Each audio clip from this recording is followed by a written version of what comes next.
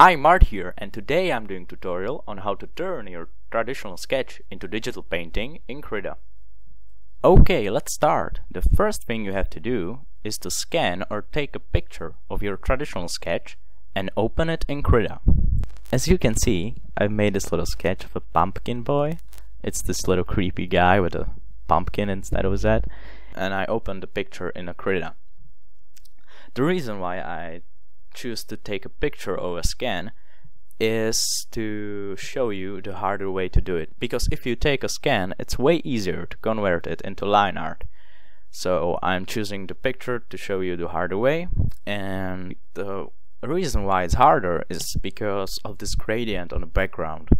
With scan you usually get like pretty solid background without any gradients, but when you're taking picture there is always this background, so we have to get rid of it. Let's do it. The first thing you have to do is to duplicate your layer twice, so now you have 3 layers, and the one is like a backup layer, so just turn off the visibility of this layer. Okay, now select the first layer and go to filter, select blur and blur. Now set the horizontal and vertical radius to 100 and strength to 50.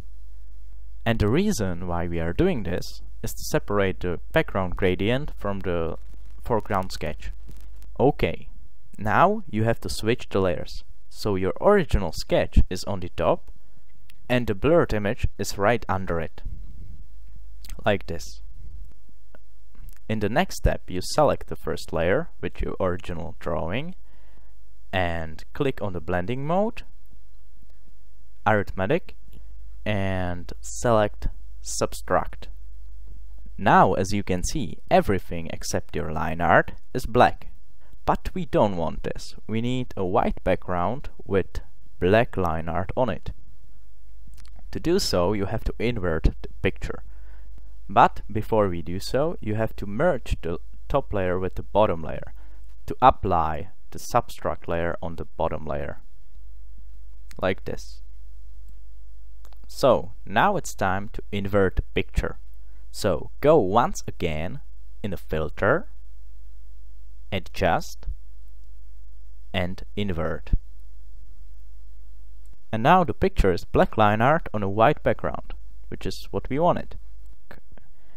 Now we have another problem. Our drawing is not actually black, it's kind of fading with the white color on the background, so we have to change it.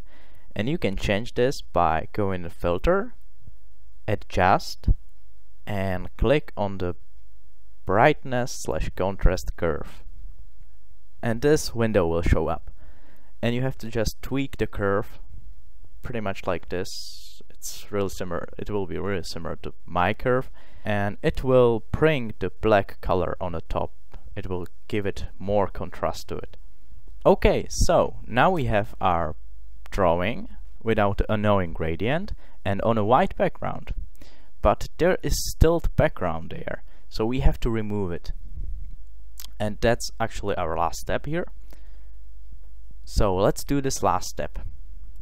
To remove the white background you have to go to filter, select colors and click on color to alpha.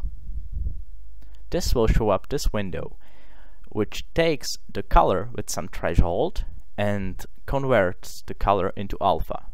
And at the default it works with white, so click on OK. Well, and now you are left with just a normal line art layer, so you can paint under it, it's transparent. So okay, you can watch the rest of the video. I'm actually finishing the painting in this, so it's just a little speed paint at the end. And thanks for watching, and I hope it helped. Well, see you later.